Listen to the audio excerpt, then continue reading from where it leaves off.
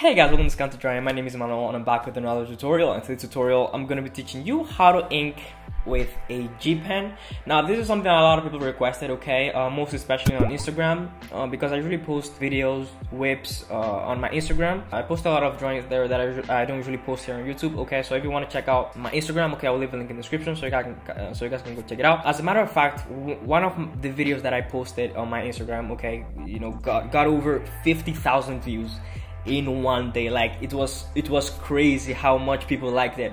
So you can imagine the amount of people that asked me what G pen do I use, how do you use it, give me some tips, where can I find it. So I thought I would make a tutorial of the things that I know. Now I just want to clarify that I'm not by any means an expert using a G pen, okay. I usually say this like in most of my tutorials, like I'm not an expert at pretty much anything. I'm sure there are definitely other people there out there that have way more experience than I do. I just started a few months ago, so I'm not the most experienced person in the world, but I do consider myself to know a couple things, okay. I've learned a couple things over the past few months while I was using the G pen, okay, and I thought that the things that I've learned might help beginners out there who want to start using a G pen and start inking or making manga and stuff like that. Alright, in today's video I'm gonna be inking Edward and Alphonse Elric from Full Metal Alchemist. Now I've already drawn it. All I have to do is ink it. I thought I would draw them because I thought it would be a fun drawing to make. Now the materials that I use, I don't consider them to be the best because I haven't experienced any other brands or any other materials. I'm not very experienced in that aspect, but I do think that they're actually pretty good. Okay, so now let's talk about the materials that I use, okay. So all the G pen related materials that I have are from a brand called Deleter. It's called Deleter, which is mostly popular for its paper. Okay, so first I bought the paper, okay. I bought the Deleter Type A paper, okay. So this is the manga paper that I use, alright, for those of you who are wondering. After buying the paper, I thought that I needed to buy a G pen, okay, because I feel that using a G pen might make my drawings look a little bit better or kind of manga-like. And then I saw that the brand actually makes G pens, they sell ink and everything. So I just bought them straight from Deleter. So the G pen, the paper, and the ink that I have, okay, are from Deleter. But in my surprise, they all actually work pretty good. Now I most especially love the ink, okay. The ink is probably the best one. The ink is really good. Deleter Black Type 4. Now I don't know what other numbers they are, okay, but I think that the number 4 is probably the most common one, so I wouldn't focus on any other number. But this ink is actually really good because the consistency of the ink, okay, is pretty good, okay. Not very liquid, because really liquid ink actually inks really badly. So this ink, to me, it works pretty well, okay. Probably one of the best inks that I've used to ink, okay. So this ink I would definitely advise. Now the paper and the ink are actually pretty good, but the G pen itself, I think it could be better, okay. But it's not the worst G pen in the world, but it's definitely not the best. First of all, it came in this packet, okay. This is the packet that I bought, the Deleter G pens. I don't know.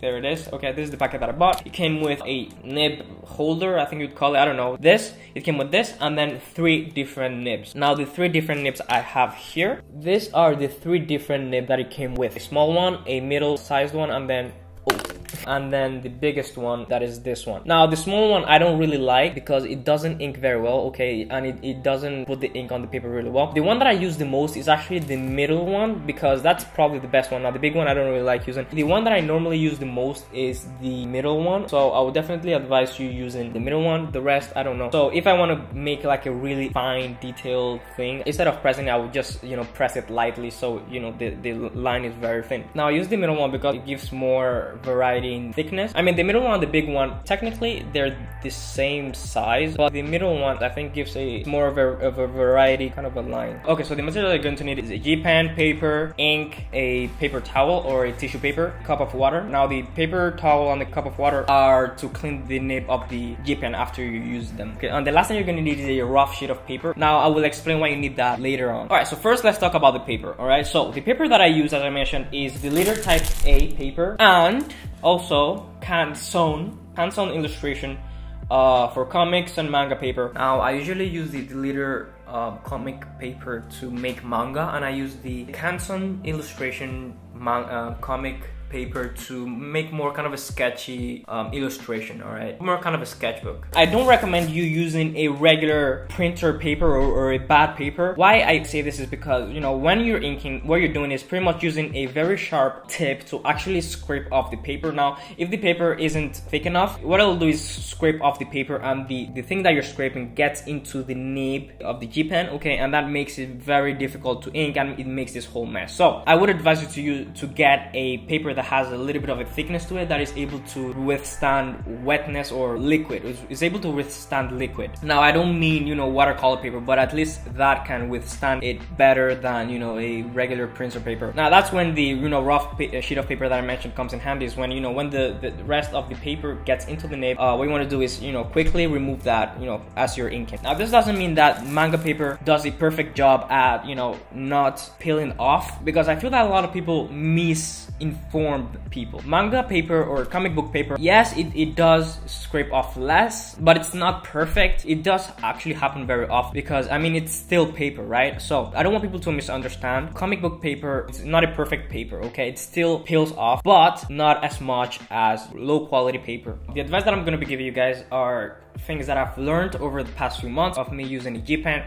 Now, unfortunately, you're not going to be able to learn them until you practice them and try them yourself and fail yourself, because that's how you learn, all right? Especially with something like this, okay? It's not something that gets into your head just by listening to it. You're gonna have to try it, practice, and fail as many times as you can to be able to learn these things. All right, so the first advice that I'm going to give you is ink from left to right, okay? If you're right-handed, what you want to do is ink from left to right. I think it's pretty much self-explanatory, because all the ink is going to be on the top side, and your hand always rests on the paper on the lower right, all right? So whenever you're inking, so that your hand doesn't touch the ink, what you want to do always is ink from left to right. If you're left-handed, ink from right to left. Now, I know it's really hard to follow this rule, because, you know, you just get caught up with inking that you don't even notice where you're going, but you have to try your best to follow the rule. Even me, while inking this drawing, I didn't follow it 100%, but you have to try your best to you know, to remember. Now, the second advice is to ink with confidence. Now, this is something that a lot of people probably struggle with, even inking, not even with the G Pen. If a lot of people already have troubles inking confidently with, you know, with a pen, Pigment Micron, whatever, a G Pen is a lot more difficult, okay? And it's a lot harder to ink with confidence. Now, this is the only way to gain confidence is to practice, okay? So the advice that I will give you is to practice as much as you can. All right, so the third advice is don't get carried away with inking, because it's really easy to just get carried away with inking and forget what you're doing, okay? Now what you have to remember is that the ink is wet. I'm sorry, but it's not something that you're gonna learn by just listening to me, okay? It's something that you're gonna have to fail at doing and get frustrated, and then the next time you're gonna avoid it, because even up to this day I still do it, okay? Because it's really easy to just get carried away with the inking and then forget that, you know, the ink is wet and, you know, it's black. So if you smear it, it's gonna be game over.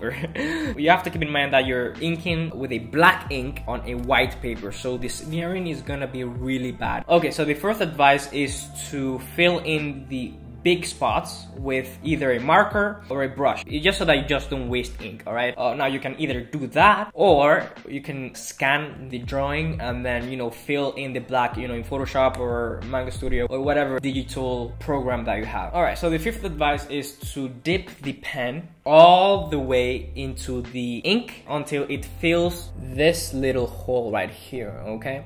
Now, this hole, I don't know if you can really see it, but this hole is used to capture the ink so that, you know, you're able to ink longer. So what you want to do is that you want to dip in the pen into the ink up to like here, something like this, so that this gets filled and then you can ink longer, right? Now, what you also want to keep in mind is that you don't overdo it, okay? Don't over dip it, because it happens a lot. You also want to focus on this part right here, okay? Not the back, but the front, this part, and see how much the ink has filled. If it's a lot, what you want to do is kind of remove a little bit of the ink, because it's gonna be really bad once you like start inking, because it's a lot of ink. Another thing you want to keep in mind is that you don't want to ink upside down. What you want to do is ink right side up, okay? Like this, inking like this, and not like this.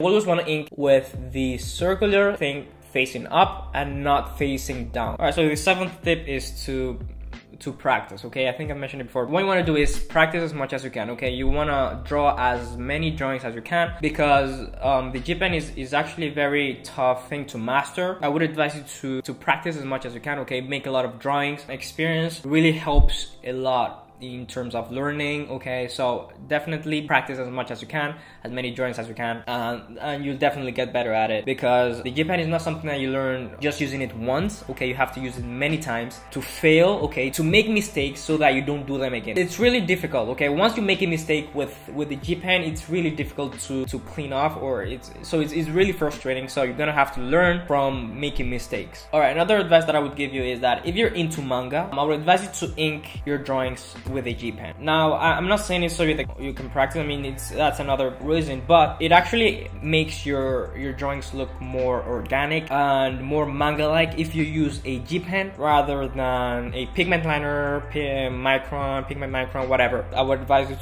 to use the G pen in your manga, okay, because it looks better. It looks more like manga. The effect that you can achieve, with the different line thickness and stuff like that, you can't really achieve that with a pigment micron or a regular pen. Alright, so the ninth advice is to not use G pens to make straight lines, speed lines, stuff like that. I wouldn't advise you to use a G pen. Now, I've definitely seen people out there who have done this, okay, who used a G pen to make speed lines and stuff like that, but personally I think it will make a mess. Okay, so if you want to make straight lines or stuff like that, I would advise you to use a regular pen. I usually use a 0.8, okay, to make the borders of the comics and stuff like that. Like, if you want to make speed lines, stuff like that, I wouldn't advise you to use a G pen, because I think it'll make a mess. Okay, personally I think it'll make a mess. Okay, but I've definitely seen people out there who have used a G pen, okay, and it works for them. But I think that's another level. To be honest, I think that's another level. Alright, so the last advice is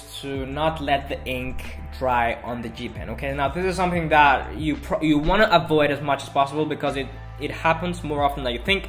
Okay, what you want to do is try to avoid the ink to dry on the G pen, because what it's going to do is it's going to spoil the nib. If you're kind of through inking, what you want to do is dip it in the water. Okay, that's why I mentioned the cup of water. What you want to do is, if the nib is full of ink, what you want to do is just dip it inside the water, okay, and then use the toilet paper or whatever to remove the ink, and then the whole thing just cleans off. And yeah, that is pretty much all I have to say about G pens. As I mentioned, I'm not an expert, alright, but hopefully the advice that I gave you today was helpful, alright, for you guys, and hopefully you guys enjoy using your G pens, okay, and hopefully you guys enjoyed this tutorial. Okay, let me know what you guys think down in the comments below. Okay, if you guys enjoyed the tutorial, please give it a big thumbs up, guys. It really helps me a lot to know that you guys are liking my videos. And yeah, thank you all for liking, commenting, sharing, and subscribing. Remember to do what you love, never stop drawing, and I'll see you guys in the next video. Bye bye.